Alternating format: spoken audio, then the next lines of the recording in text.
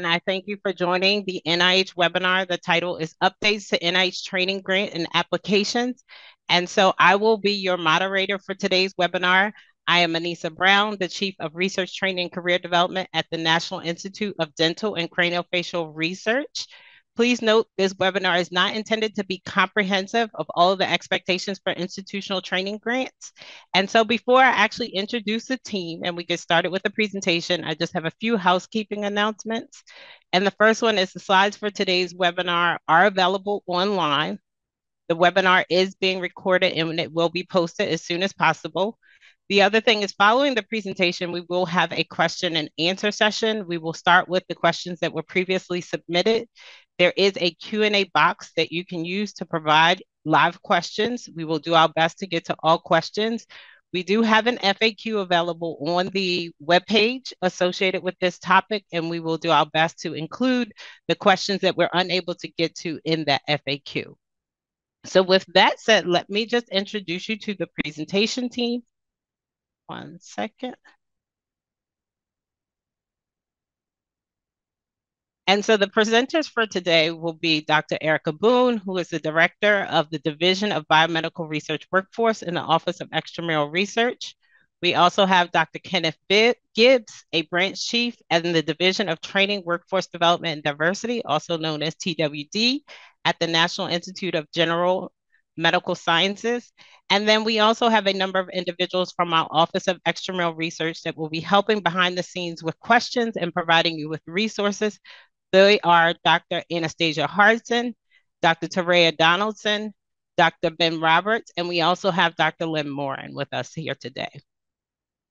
So let me quickly just walk through the topics for the presentation today.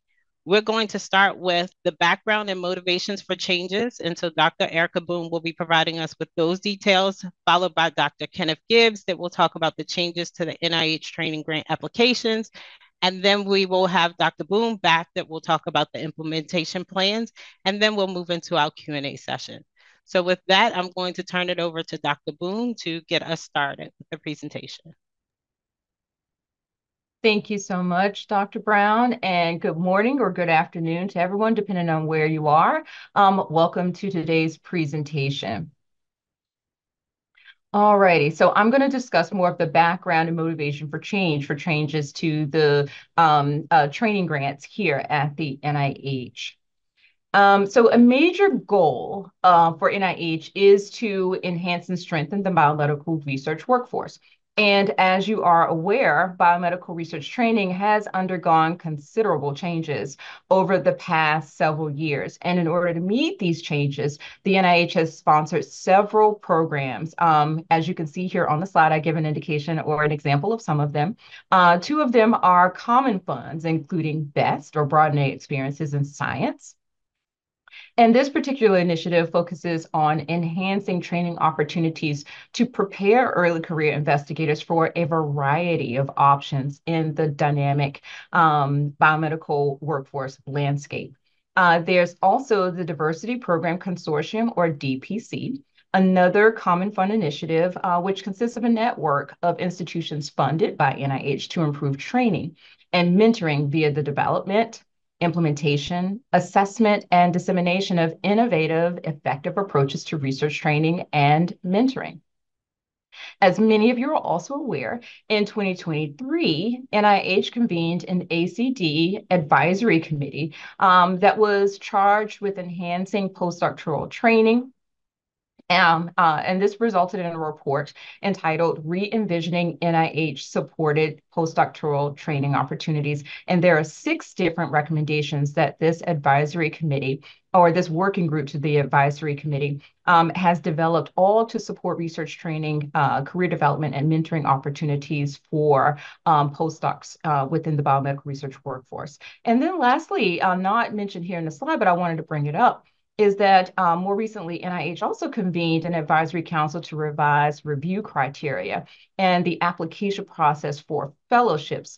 And within this, there is more emphasis on support regarding mentorship, research training, and other development needs for fellowship candidates to assist them along their developmental career development pathways.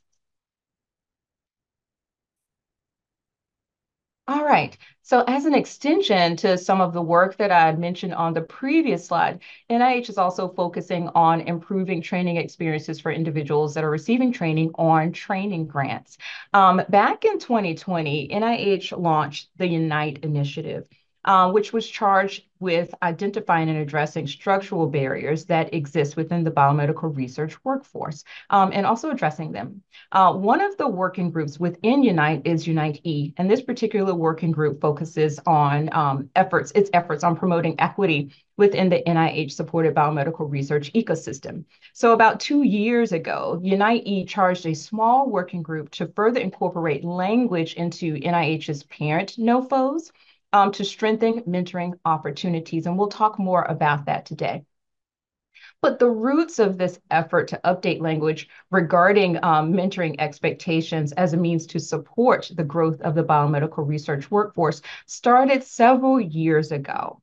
And one of the major players in this effort of change was NIGMS. And they took it upon themselves to pilot some language in their T32s, encouraging institutions to improve mentoring and training environments for its trainees. So in today's presentation, we're going to hear more about this effort. All righty. So, what is the goal and I'm sorry, I'm sorry. Let me go back. I think I took us a little bit too far. I'm getting a little bit too excited about today's webinar. So let's talk a little bit about the goals and the scope of training grant updates. So basically, we're trying to reduce applicant and reviewer burden by streamlining some of the data that is collected within the application, and also to enhance other aspects of the application process to further support the development of a biomedical research workforce that will benefit from a full range of perspectives, experiences, backgrounds, et cetera, in order to advance research discovery. The scope. So the applications that use the training or T instructions in the SF424 or the research training data tables are included below. So these are the activity codes that will incorporate the changes that you will hear more about today. Also, I'd like to call your attention to the published guide notice. If you don't have this guide notice, it is NOTOD 24-129, and it entails or provides a lot of the information within this notice that you will see today. All right, so let's talk about the process for the change. So I indicated in the last couple of slides that these changes that you're going to hear more about today had its antecedents in about 2 years ago. So 2 years ago, a small working group was charged to update the parent T32 NOFO and identify additional changes that were needed to reinforce some of the changes that were going to be taking place within the NOFO. So they're going to be instructional changes that you'll hear a bit about today, as well as data table changes. And some of the individuals that were a part of this smaller working group are also a part of today's webinar. And that includes Dr. Anissa Brown from NIDCR and Dr. Kenneth Gibbs from NIGMS. So this group met many, many times over the course of the last couple of years. And they presented a set of recommendations to be implemented that you will be seeing today. So that brings us from 2022 to 2023, and now in 2024, we're working to operationalize the recommendations into an actual product that you all will see within the biomedical research workforce ecosystem. And these application changes are going to be implemented for applications that have the due dates on or after January 25th of 2025. Now I'm going to hand over the mic to my colleague, Dr. Kenneth Gibbs, to put into context the targeted updates that I've kind of mentioned to you before. I want to remind everyone that there's not a wholesale restructuring of review criteria for our training grants, but there are some revisions within the training grant application and process that we definitely want you all to be ready for and aware of. So, Kenny, I'd like to hand it over to you. You can take it away. Thank you so much, Dr. Boone. Thank you again for joining us, and I'm happy to walk you through the next few slides and give a few more details about the changes that are coming forward. And again, I point you to the guide notice that was published on Friday with more details. Okay, and so here are four big overview of the four big updates. First is the application form, the PHS 398 research training form, where the recruitment plan to enhance diversity will become its own attachment.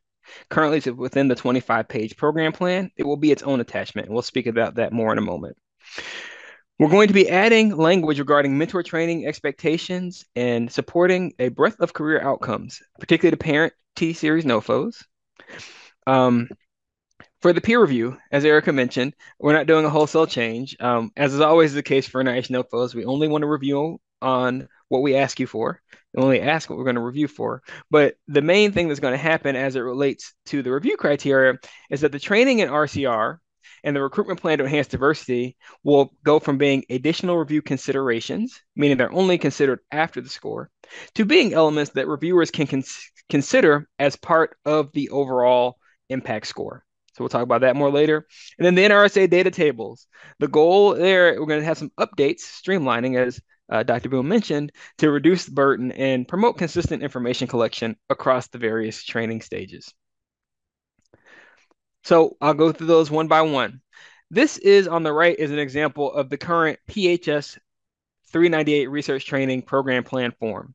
In it, there are five different attachments, number 2 through 6.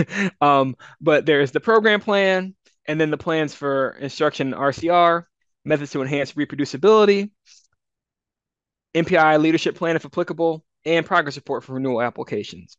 Within the program plan currently, which is sort of the meat of a training grant application, there's 25 pages, which includes the background, the program plan section, and then the recruitment plan to enhance diversity.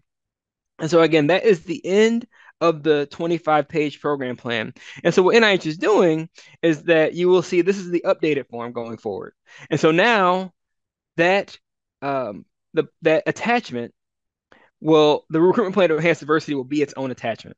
And so we'll have the program plan, the recruitment plan to enhance diversity, RCR and reproducibility, MPI leadership plan, and the progress report.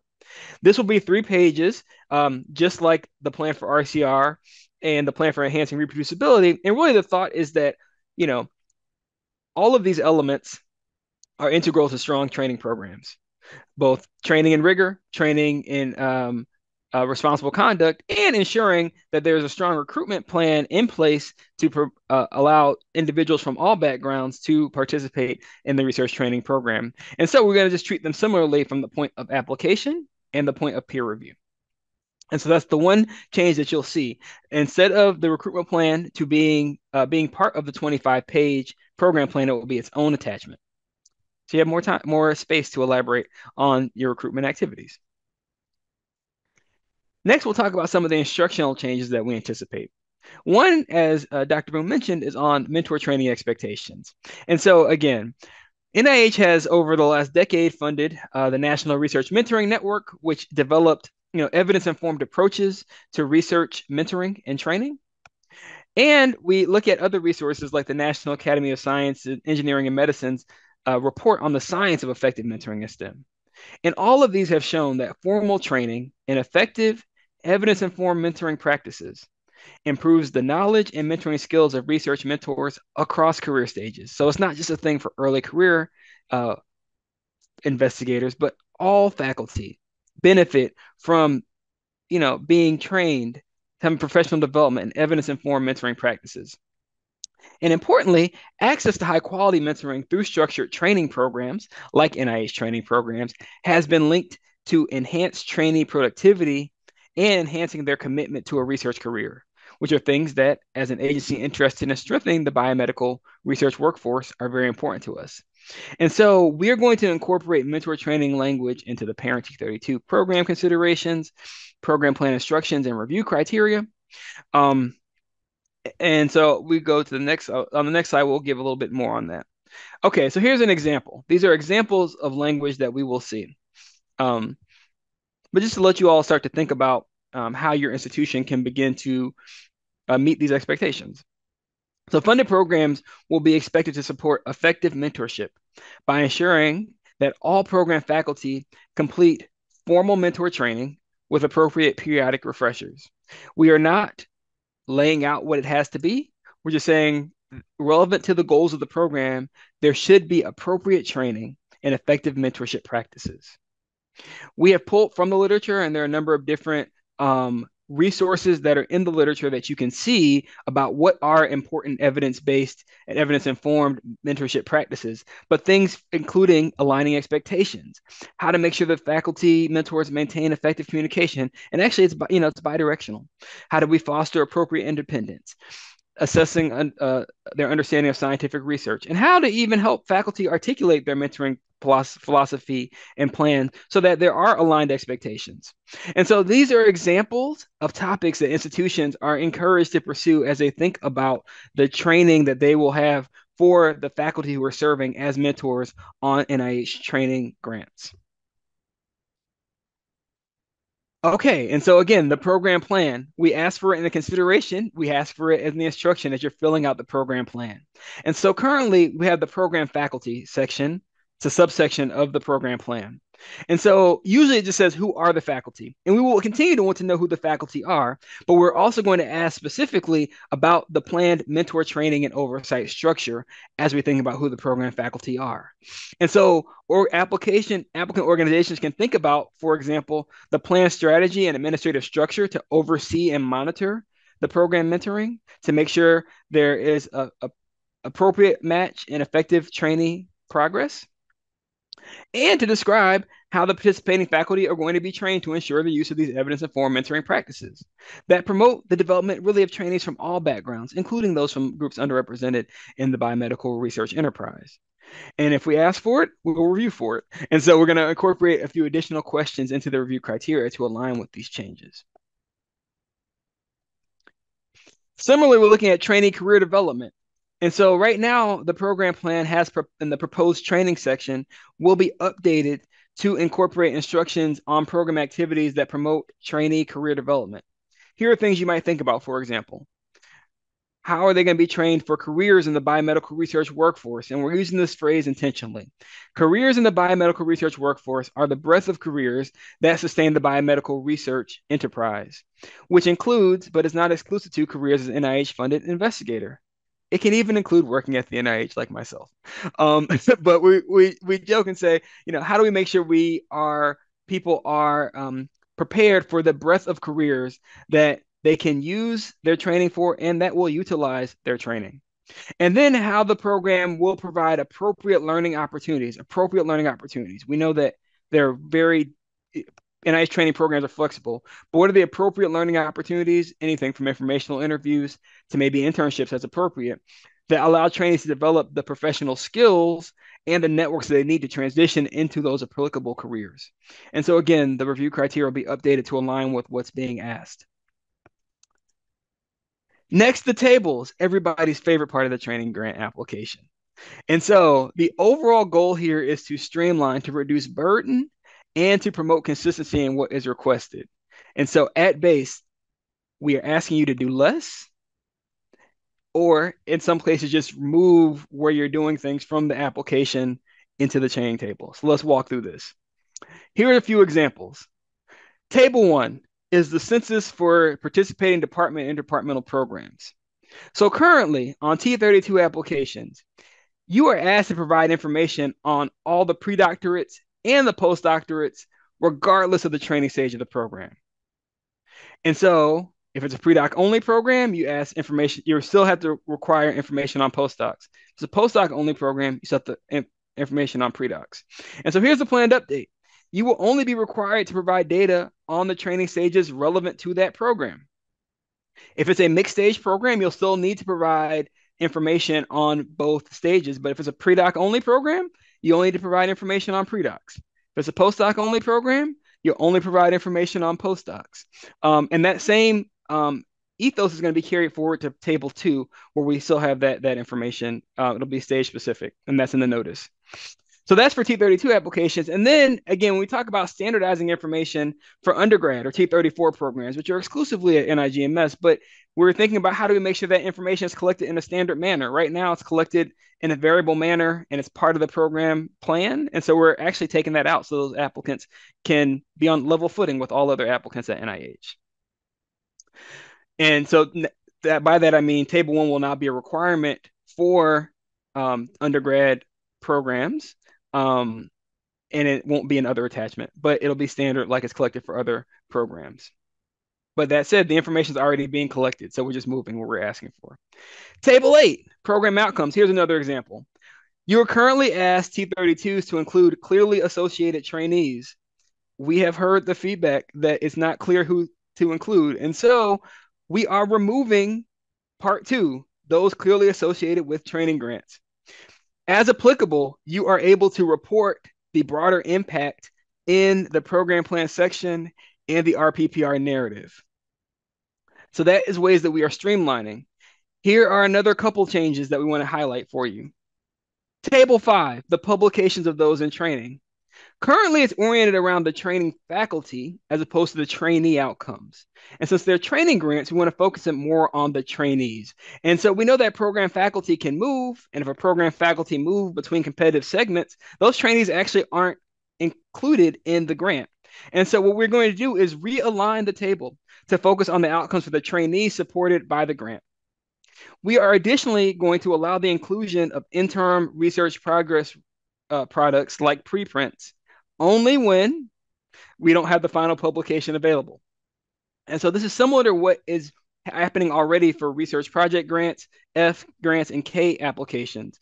So a trainee could put in their own fellowship and cite their preprint, but the instructions don't allow the training grant to do that. So we're just making it consistent, right? And so again, but we only want that if you don't have the final peer review publication. And we trust that you all will follow instructions closely. And then again, thinking about making it aligned appropriately for undergraduates, we know that, undergraduates sometimes don't have publications, but they do things like external published conference abstracts. So for undergrad training only, we are, in addition to what we have for preprints, we're allowing external published conference abstracts. So this is an example of what that table will look like in the updates. The leftmost column now is the trainee name, followed by the faculty member, and then the same information that we have right now, past or current, what's the training period, and what are the publications. You will notice in the middle, trainee named Daniel Barr, we included an example of a preprint. And so those are examples of how we're updating to try to promote consistency and to focus on the trainee experience. You will also be able to add up to 2 mentors and denote the other mentor, up to 2 mentors and denote former trainers with an asterisk. So if Dr. Chu left the university, we can still incorporate the outcomes relevant to the training grant as part of the application. Finally, Table 6. Applicants' entrance and their characteristics of the past 5 years. Currently, T32 applicants collect detailed training characteristics on anybody who applied for or entered the training program. And so for pre-docs, that is the mean number of months of prior research experience, prior institutions where they did that, as well as their GPA. And for postdocs, it's how many publications in their prior institutions.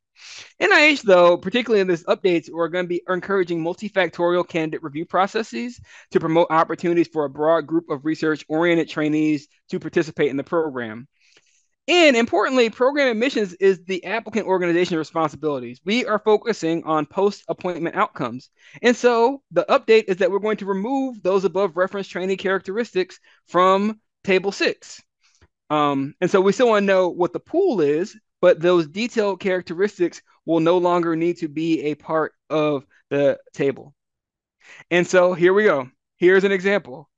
It's a slimmed down version of what you see now, the same information, including information about the percent of candidates who are applying from underrepresented groups. And so again, and we will slightly update the title just to make sure the verbiage is consistent. Applicants are really the organization, so now we're going to call them training program candidates, but the information's all the same. And so again, less information is what we're asking you to fill in. Finally, peer review updates. Training grants will retain the 5 scored criteria. Training grants are, we know there are a lot of changes happening, but training grant application updates are not part of the simplifying review efforts. And so if you've seen that for fellowships or research project grants, that's a separate track. We're keeping things where they are. We're only updates are to align with what is being asked, these other changes. But the major structural change is that the training and the responsible conduct of research and the recruitment plan to enhance diversity will become additional review criteria that contribute to the overall impact score instead of being post-score considerations. And so again, we went through that quickly. The slides are available. The guide notice is there, but hopefully you can see how this will strengthen NIH's ability to support strong biomedical research training while reducing the burden on applicants and promoting, strong mentoring environments and career outcomes for trainees. With that, I turn over back to the esteemed Dr. Boone for implementation plans.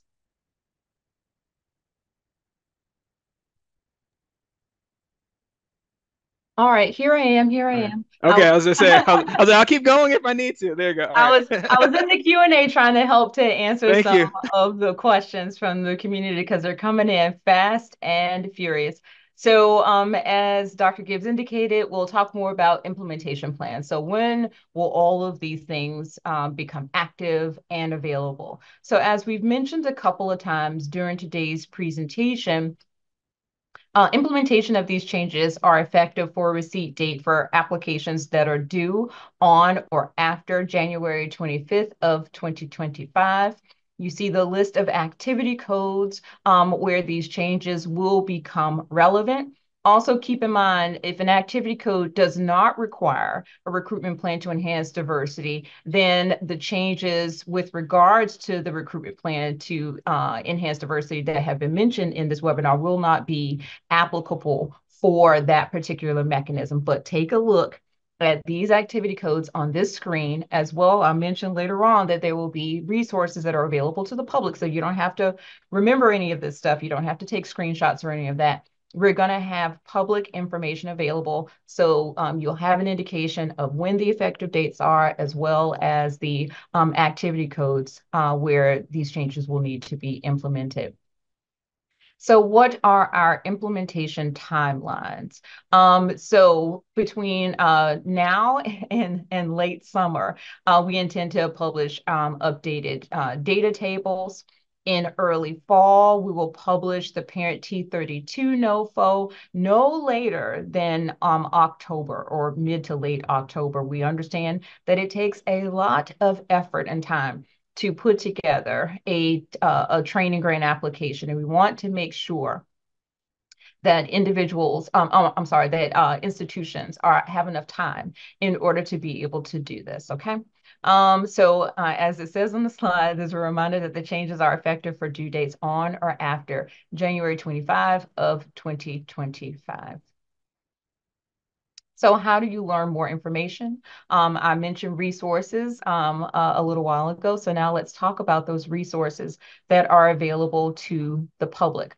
So where can you go to receive more information about updates to training grants?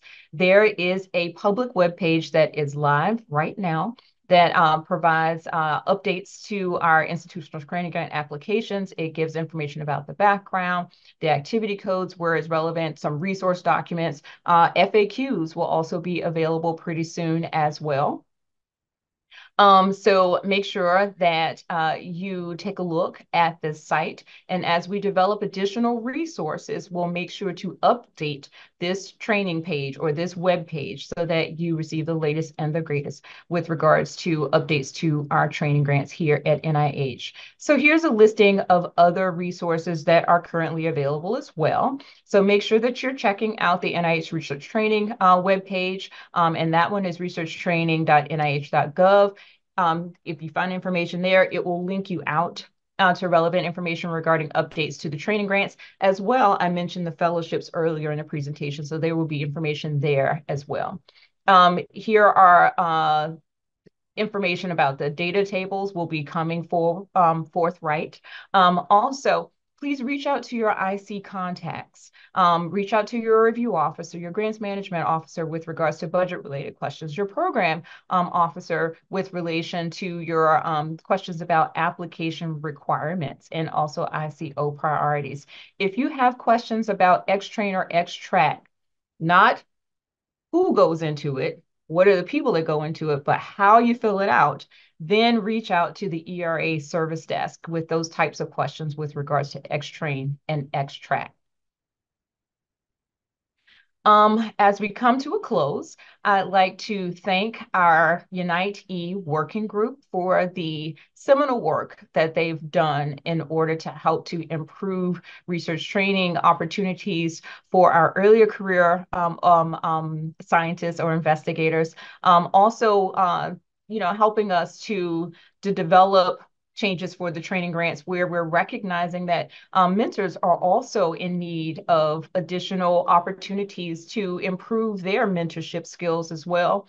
The actioning, that people don't want to spend their time filling out these T32 applications with all of this information that they're not really sure if they're doing right. So streamlining has been a really significant part of the work of this working group. We've had a myriad of individuals from across NIH to help us with this work, including on the NRSA tables, as well as the list and host of advisors and implementers that are helping us with this. I'd also like to give a humongous thanks to Dr. Kenneth Gibbs, to Dr. Anissa Brown, and to the members and staff for the Division of Biomedical Research Workforce. And with that, I'd like to say thank you.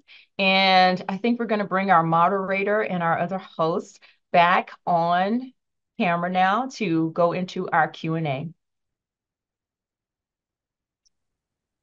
Yeah, so first and foremost, as Dr. Boone and Dr. Gibbs catch their breath, I do want to say thank you for presenting a wealth of details about the upcoming changes. And we will now move to the Q&A session, which I know everybody has been waiting for. We've been seeing some questions come into the Q&A chat. So please continue to add your questions to the Q&A. Again, we will do our best to also try to include them in the FAQs. What we're going to start with first are the questions that were previously submitted. And so I also thank you, Anastasia Harson, Dr. Anastasia Harson, that will be joining us to also help with questions. And we have people in the background helping to assist with answering questions. So to kick off the Q&A, I have the first question. It's probably the most important question, is that how are people going to find the NOFOs or Notice of Funding Opportunity announcements related to the changes that you all have been discussing today? And so I'm happy to Kenny, kick. I'm happy. Let's Erica is speaking. So this is actually pretty similar to every other NOFO. And so everything that we put out is in the NIH guide. And additionally, you can look on the NIH, the wonderful research training site that Erica's team has put together that has a compendium of resources. And then we're giving high level changes as always in the details. And so sometimes there are notices of funding opportunity that won't be reissued, but we might give you some additional instructions to say, how do you comply with this going forward? And so if that's the case, you'll just look in the related notices section at the very top of the funding opportunity. And that's pretty standard across all of NIH funding opportunities, but look for the guide, look for the related notices, and we will be making resources available as they come. So keep an eye out. We're not trying to surprise people, and we have till January. So take a deep breath. We got plenty of time. Okay, go ahead, Anissa. I'm sorry, Erica, did you? I want to make a plug for the NIH Guide to Grants and Contracts just anyway. So I think that I'm pretty sure that everybody that's here or participating in today's webinar is already signed up to receive those automatic updates. So if there's anything that's important coming out of NIH with regards to grants and contracts, it's going to be on this page for grants and contracts. So make sure that you sign up for this so that the information can come to you. You don't have to go and look for it. Thank you. So if you were signed up, you would have known about that notice that Dr. Boone has mentioned that came out last Friday. So let's move on to the next question. And so, Dr. Gibbs, I'm actually going to ask you to address this question, is that how will the changes that you all have discussed today impact renewal applications? Okay, great. And so all applications, new renewal resubmission will follow the guidelines and instructions in the NOFO. Again, a point I want to reiterate here is that NIH is the Institutes of Health, emphasis with the S on institutes, right? And so we are speaking about sort of centralized guidelines that we're going to have, particularly for the parents' announcements. Many ICOs put out their own training announcements. And so what's going to be, the tables are for everybody, right? And they'll be more streamlined across all the application types. Plans for mentor training are existing and will continue to exist for everybody. And review will take into account RCR and the recruitment plan as part of the overall impact. But ultimately, you'll need to look at the specific funding opportunity to see how it impacts. But hopefully that answers that question. Yeah, so you actually touched a little bit on another question that I actually have. So maybe you can re-emphasize the points Okay. of kind of how the changes apply to non-parent training grants. So you Okay. did mention that Yeah. a little Oh, bit. great. Yeah. So as always, follow the NOFO. So the one thing you should hear is follow the funding opportunity. Whenever you read it, it'll say a few things. It'll say follow the SF424, and these changes are part of the SF424. It'll say follow SF424 and these additional instructions, or just follow these instructions that are here. But across NIH, we're seeking to align. And so NIH is making tweaks to the SF424 to align with these changes. So if you are called to follow the NOFO or the SF424, you'll be impacted. But the tables are NIH wide, and so that's going to be applicable to all NOFOs, parent or non-parent. And all Ts will have RCR and recruitment plan as part of the additional review criteria. And so if it's already in the NOFO, it won't be reissued like an NIGMS's NOFOs. That said, we're working to get, but other NOFOs will continue to be reissued in alignment with these criteria. Okay, thank you. Yeah, So I am sorry, Dr. Gibbs, I'm going to come back to you again. And so we I'm talked done. about I'm the done. potential impact on renewal applications, but what about RPPRs? Yes, the main changes for the tables. And if you're a T32, it'll be less work. And so there will be no part two of table 8, those clearly associated with the training grant. You can always describe relevant information in the body of the text, but we're not overall changing the RPPR instructions with the exception of we're changing the table instructions. And so since the RPPRs incorporate the tables, then that is what's going to happen. Now, this is for after January 25th, 2025. So if your RPPR is due before then, keep going what we're doing with the current instruction set. That said, after January, we're good to go. Well, according to all of the reactions and the hearts and the thumbs up, Yes, I people are know. really feeling this. There, less work. Let's put the work where We're it we're needs tr- to we're be. trying. We aim to be a Yeah. responsive agency while still providing appropriate oversight. So there you go. Thank you. So I'll give Kenny a slight break, or Dr. Gibbs, I'm sorry. No, it's fine. Uh, so Dr. Boo, let me ask you a question. Is that how do these changes, do they have any effect on international training and grants? And if so, what is that impact? Right. So just like Kenny said, all of the information that you need is within the NOFO. Several times throughout this presentation, we've laid out specifically which activity codes are going to be impacted by these changes. So just take a look within the NOFO and you'll find out what you need to do. The NOFO is almost, I won't say it's your Bible, but it is definitely your instruction manual for what you need to do and how to submit a responsive grant. And I think that because people don't necessarily have the NOFO right now, there may be a little bit more anxiety or angst because they're like, really, what is this going to entail? But the NOFOs will be available for the public. We're hoping towards the end of the summer. So that folks can really get an indication of what is being required of them and what are the changes and how does it apply to their institution and their applications. So So check no yeah, make sure you subscribe to the guide and you will get firsthand notification when those NOFOs are out. So we're just gonna kind of jump to budget. So we talked about a lot of changes. And so of course, people are probably thinking, how does that impact the budget? So can either Dr. Gibbs or Dr. Boone talk about any potential impact on the budgets for the institutional training grants and how people can get more information about this potential impact, if there is any? Erica, do you want to do that? We both said That's fine. I'll say, the updates are not going to change how the budgets are prepared.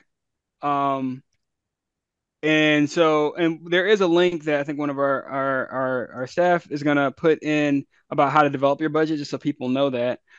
You should always reach out to the grants management contact in the budget. Oh, sorry, on the funding opportunity. We will aim to make it clear that costs associated with mentor training activities are part or can be part of the training related expenses, right? And so we'll aim to clarify that.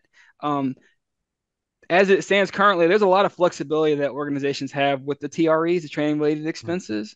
And so we're just going to try to make it clear that this is part of it.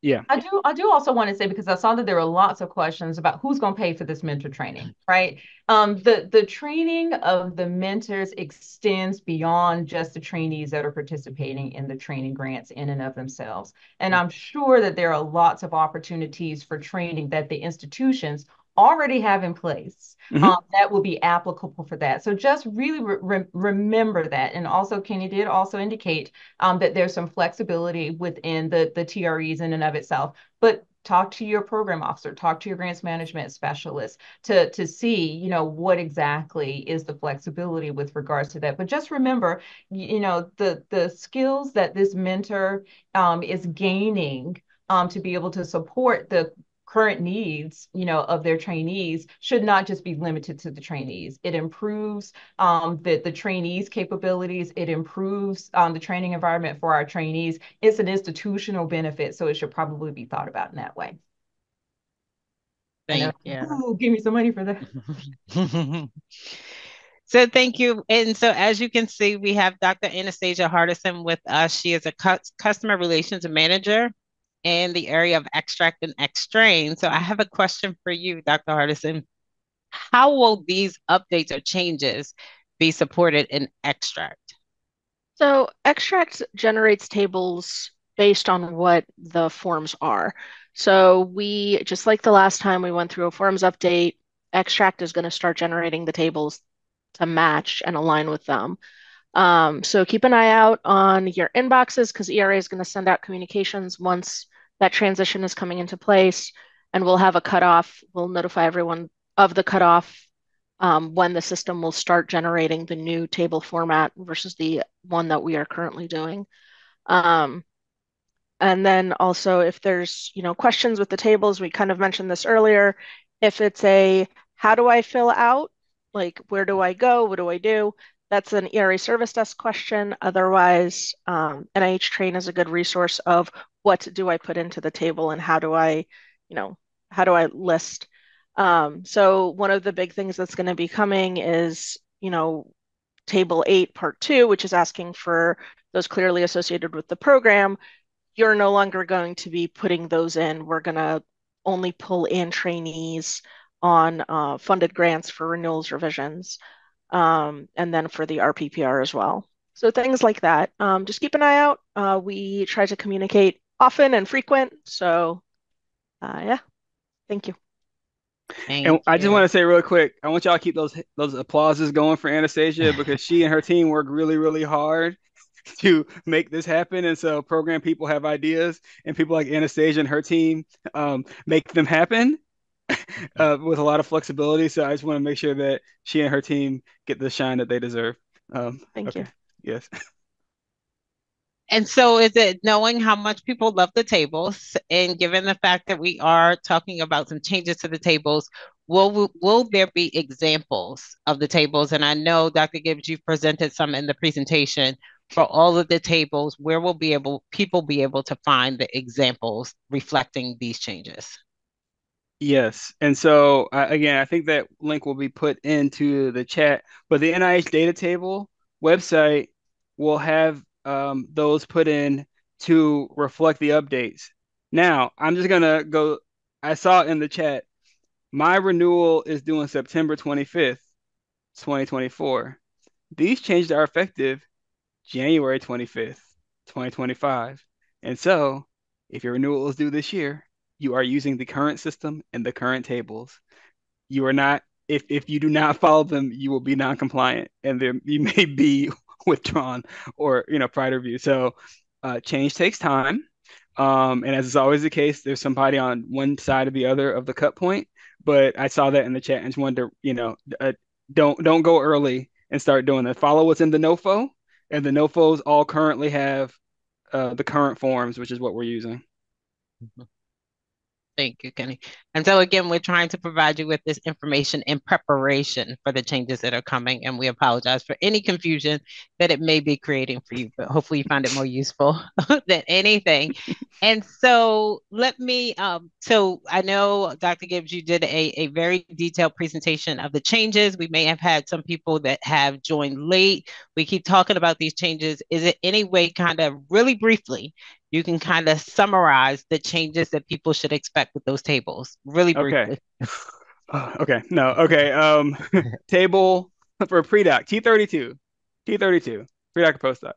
Table 1 and 2 will only ask for stage-specific information.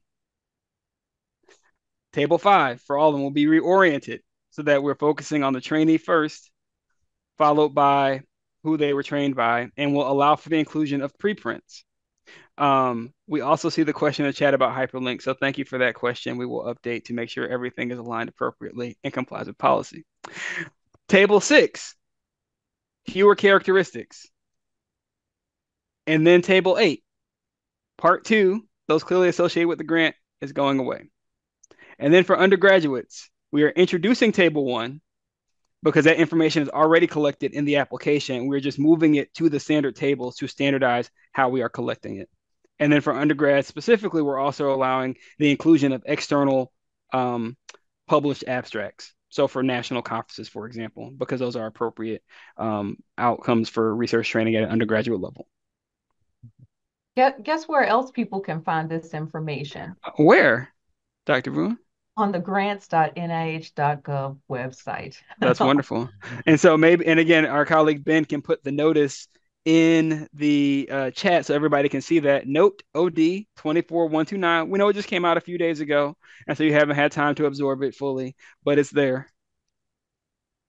Thank And you we're so much, also Ben. going to be developing additional resources, like for example, a side-by-side table to give an indication of, what currently, the requirements are, and then how those are going to be updated for applications due on or after January 25 of 2025. Okay, thank you. So I'm actually going to get into maybe some few questions that are kind of indirectly related to the information presented. And so I'm going to start with the first one. And so Dr. Boone, maybe if you can provide a response for this question, is that are any of these changes expected to impact the training grant eligibility requirements? No, I will just make it very, very simple. No. Thank you for that very brief Right response. there. Thank you. So then the other question is, how do the training grants fit into the career development cycle for students and postdocs? Kind of just bringing this all together for people. The goals, objectives, etc., are the same. We're just trying to help advance or enhance opportunities for individual. So participation in NIH research training programs has the overall goal of producing scholars that have the necessary skills to move to the next phase of their careers and contribute to the advancement of the biomedical research workforce. That is the goal. That is what it was yesterday. That is what it is today.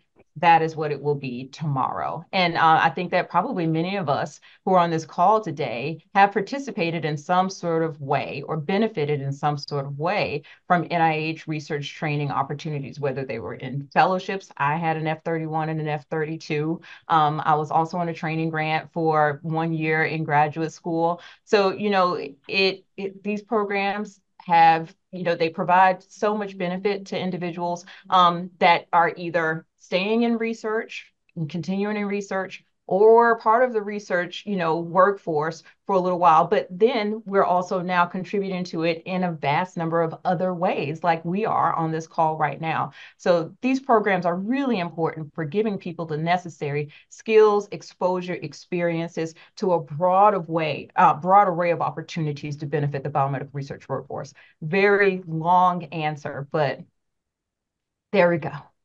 That's okay, but I'm going to actually ask you to kind of dive a little bit deeper into that, but focusing on NIH's focus to expand opportunities for those that are in small and rural areas, thinking about the idea states. If maybe you Um, can talk a little bit about that. I'll invite Kenny to start off on that one. Thank you so much. And again, we're seeing some things in the chat. We know there's an evolving landscape. We'll give more resources as they become available. So stay tuned for the FAQs as it relates to some of the topics mentioned today. That said, there are some specific NOFOs and ICs have the opportunity that are focused on, for example, you know, idea states. And so the idea program is a congressionally mandated program to support or a research capacity in states that historically get less research funding. So NIGMS, for example, recently published a NOFO called LEAD MSTP. And so it's a medical scientist training program that is specific to applicant organizations in idea states or that are historically Black colleges and universities or tribal colleges and universities. These are all areas that we can target consistent with applicable law. We also have a number of different NOFOs, and you'll see this across NIH. Sometimes we can target based on the amount of existing funding that you have already. And so at NIGMS, we have programs like URISE and GRISE. But through the Unite initiative, there was what's called an S10 or an instrumentation grant that has been made available strictly for resource limited institutions. And other offices are really aiming to provide greater outreach for research active institutions, including Dr. Marie Bernard's office. And so we really are thinking about how we can leverage the full spectrum because we know that rigorous research training and rigorous research can happen in a lot of environments, geographies, including in institutions with different types of institutional resources. And Go Kenny has ahead. mentioned some of those Unite funding initiatives, and they can also be found on the Unite, I think it's Indestructual Racism website, where some of these resources are available. Capacity building type of research opportunities, R01s, et cetera. So there's a vast array of different opportunities that are available on this website that actually really target those institutions who are research active institutions and maybe not at that R1 status because as Kenny said, training happens at a broad array of institutions. I started college at a very, very small historically Black college, but it had a MARC program. And that was my introduction to research, as an interest and then as a research career. And then I got my PhD at Penn State, which was definitely, an institution that was not hurting for funding at any point in time. So I've had the experience of benefiting from these opportunities at a wide array of institutions. So we definitely have that understanding that training takes place across a broad spectrum of institutions and benefits a broad spectrum of people. And we want to make sure that we have opportunities that are available to support this moving into the future. So thank you, Dr. Boone and Dr. Gibbs. Before we wrap up, I do want to ask one question because we haven't really talked about review. And I know, Dr. Gibbs, you mentioned that there may be some changes to the review to reflect the changes for the grants. How will reviewers be prepared for these changes? They'll be prepared well because many of you are going to be those peer reviewers. And so you've come to the webinar, you'll read the NOFO, and you'll be prepared. But, in all seriousness, we're going to work with our colleagues in review policy and the Institute Center review offices, review branches that typically manage this to make sure that there is alignment. For any sort of change, to go throughout this whole organization, it takes a lot of time, which is why we're talking about this in June when the change there in January, and it takes a lot of people. And so we are going to work to make sure that there is as much understanding about what this means. And it's always the case, reviewers use their own judgment, right? we say now you don't have to be strong in every area to be a strong application. That said, the ethos is going to be one where we're going to look for things like mentor training. We're going to look for career development. We're going to look for these different things. And so, yeah, we're not doing the wholesale changes that have been in fellowships or RPGs, research project grants. We are just going to align with what we're asking for. And so that's yeah, that's where we are. Thank you. So I am going to wrap us up, and then if we have a minute or two, if there's anything in the Q&A that you, either Dr. Boone or Dr. Gibbs or even Dr. Hardison, that you want to emphasize before we close out, you can prepare to share that. But let me just wrap up really quickly, and I'm going to thank Dr. Boone and Dr. Gibbs. I'm going to thank everybody behind the scenes that has providing the links, the resources, responding to questions. I do want to remind you to take a look at that webpage. You'll find the notice that was talked about today. There are some other resources.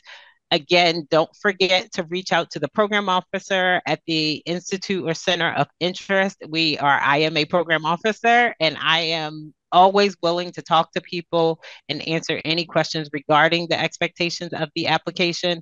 And then we will do our best to incorporate these questions into the FAQs. The slides, the recording, and the FAQs will be available to you. And with that, I will say enjoy the rest of the day. But let me just see if you all have anything that you want to share with the audience that you want to emphasize from the Q&A box. I think that one thing is just,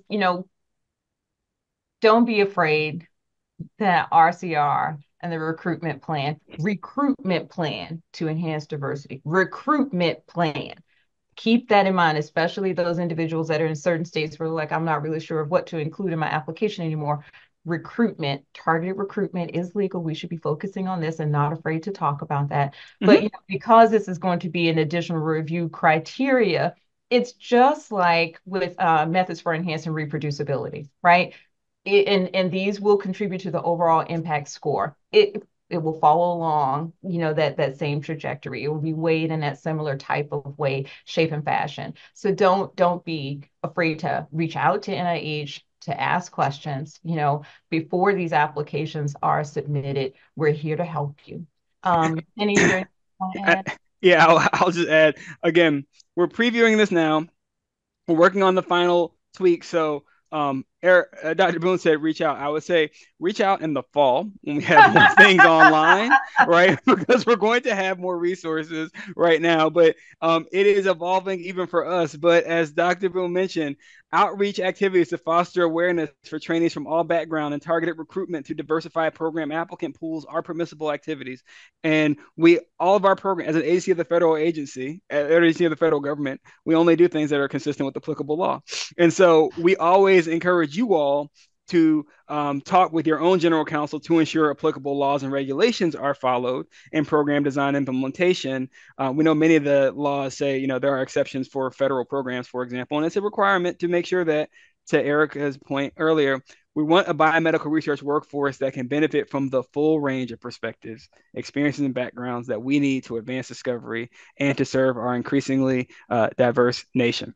So with that, we are so grateful. Anastasia, did you have anything? And I also want to say too that there have been probably a couple of hundred or at least 300 questions that were submitted to the Q&A, and we were not able to get to them. And what we did is that we focused a lot of attention on questions that we received prior to the webinar. So because we might not have gotten to yours, it doesn't mean that we didn't think that the question was important. Your colleagues beat you to the punch, right? So what we'll do is that we'll try to make sure that we look at those FAQs that were not able to be answered, and we'll try to provide answers on the FAQ documents that we're going to be providing. Anastasia, I'm so sorry. Oh, no, you're fine. I think you guys did an amazing job covering everything. With as far as how this impacts extract and RPPR, like I mentioned earlier, keep an eye out. ERA is going to send out communications. Also, the guide notices oftentimes will mention when things are going to be coming down and being in production. So just keep an eye on your inbox. Yes. Thank you. January 25th, 2025. January 25th, 2025. Okay. Thank you all so much. And thank you to all. Anissa for being a wonderful moderator as well. You're for this welcome. session. So, thank you, everybody. All right. Have a good day. Take care. care. Bye Bye. bye. Thank you for joining us.